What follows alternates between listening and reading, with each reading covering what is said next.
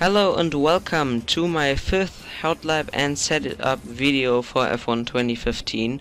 This time we are driving around Spain, my first setup video for an European track, and flat out through the last corner onto the main straight, opening up the DRS, and we are looking for the 100-meter ward. Just before that will be our braking point. Down into third gear.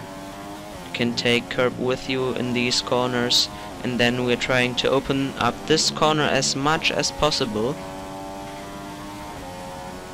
Now looking just before the shadows for our braking point into this long right-hander,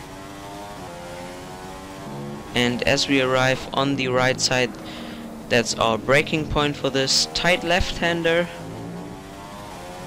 and looking onto this next section. As the curb begins down into fourth, you can take a lot of curb with you in this part, and as the curb ends here, down into fifth gear onto the second DRS straight, and just before the 100-meter ward you are braking down to second gear into this tight hairpin.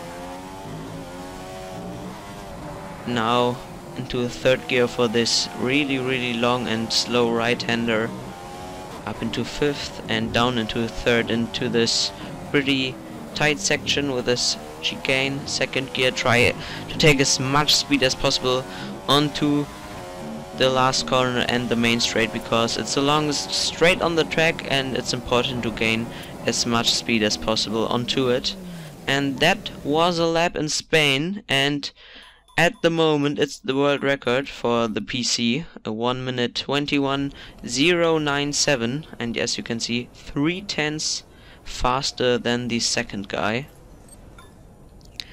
Now a quick look onto the setup for 4 wings, a bit more than on the other tracks, because in Spain there are many slow and fast corners where you need the grip. And for the transmission, 90% and 80%, because of the many corner switches you need to have a stable car and a stable throttle. And for the suspension, is it suspension?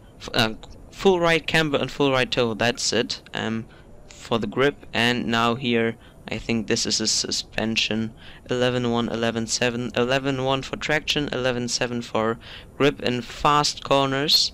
And for the tire pressure, more to the rear, because you really need to have a good traction out of many corners. For the balance, or for the weight you can put in your car, it's a bit to the rear of the car, so you don't have the understeer in long corners, which really can help you.